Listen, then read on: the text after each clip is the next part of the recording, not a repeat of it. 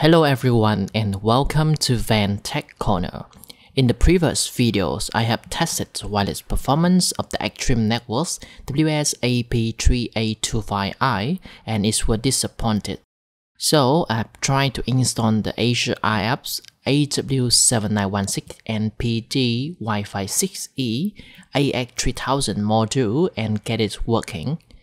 The throughput improves and reach up to 800 Mbps on the 5 GHz channel. Let's jump into the videos and I will show you the process. The very first thing, we need to open the casing to access the internal PCB. This is pretty simple. First, remove the rubber stand-ups and then use a screwdriver to open the 4 screws at the back. After that, you can easily take out the plastic covers of the WS-AP3825i.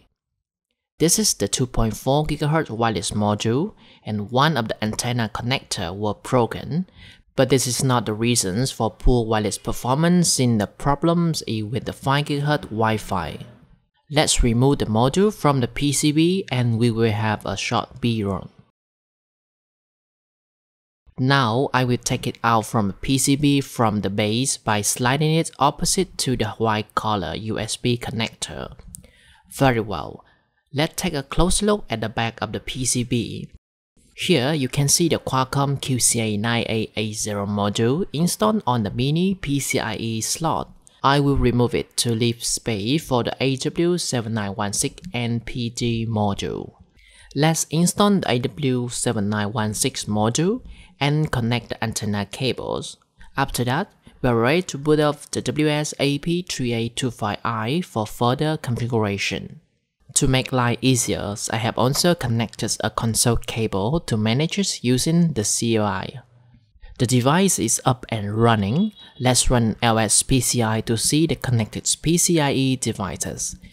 If you receive an error message like LS-PCI command not found, most probably the PCI utilities package is not installed, and you can install it by OPKG update and OPKG's install PCI utils.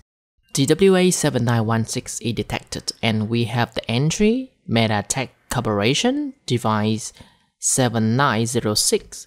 It is time to install the firmware and set up the wireless connection. This is OpenWrt 24.10.1 running on the Extreme Networks WS-AP3825i, kernel version 6.6.86.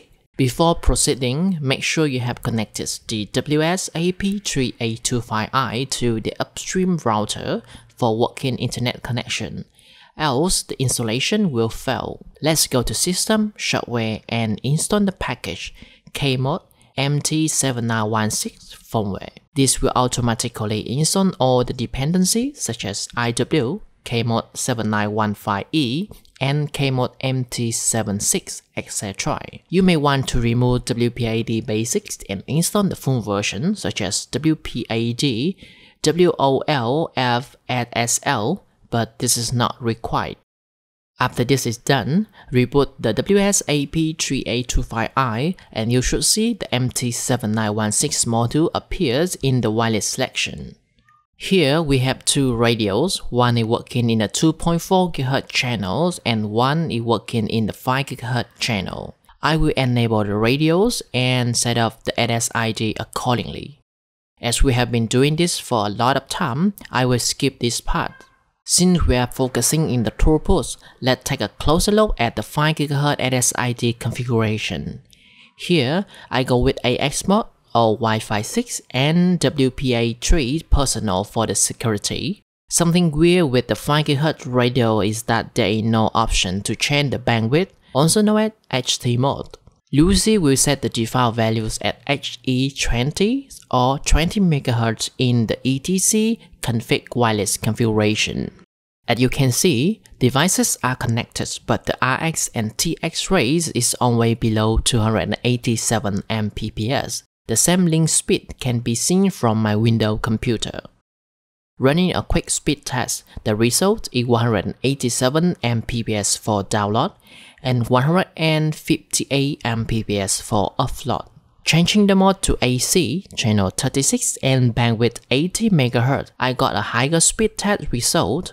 The download speed is 618 Mbps and the upload speed is 642 Mbps. I have also changed the bandwidth to 160 MHz, but unfortunately, both my phone and the PC can't connect to the Wi-Fi at SID. Now back to the 5 GHz Wi-Fi 6 configuration.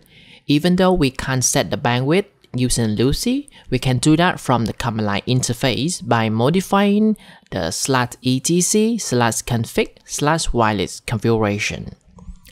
As you can see, the default parameters for htmode is HE20. That is why the link speed is slow. Let's change it to HE160 and reboot the device. Actually, you can just restart the network service. If this is your first time editing the configuration file with vEditor, please check out the guide on the internet before proceeding. Very well, the device is up and running again. Here we can see a higher link speed. LuCI is showing link speed up to 1020 Mbps. Speedtest result is better. It is 651 Mbps download and 611 Mbps upload. Now, I will set the steering flow to 128, enable shortwave offloading and test again. As you can see, the speed reaches 721 Mbps download and 764 Mbps upload. During the test, the CPU load is up to 85%. High CPU load is expected since the WS-AP3825i is handling NAT and wireless at the same time. Before ending the video, let's see the EPUB3 throughput. This is a local servers or LAN-to-LAN test. The EPUB3 servers is running on the WS-AP3825i, so some resources may be utilized for this process. With 4 streams running in the normal direction or offload, the throughput is 682 Mbps. Running the test in reverse or download, the throughput is 589 Mbps. Back to LuCI, we can see that the link speed is now 1200 Mbps. Something I want to highlight is that if you make any changes in the wireless section using LuCI, let's say changing the Wi-Fi at SID or password, it will also override the htmode back to HE20. I'm not sure if this is something wrong with LuCI or the driver package of the MT7916, but let's keep an eye on this and see when this will be fixed. Alright, that will be all for this video. I will try to have the AW7916 module run in 6 GHz, but that will be for another video. Thanks for watching and see you again.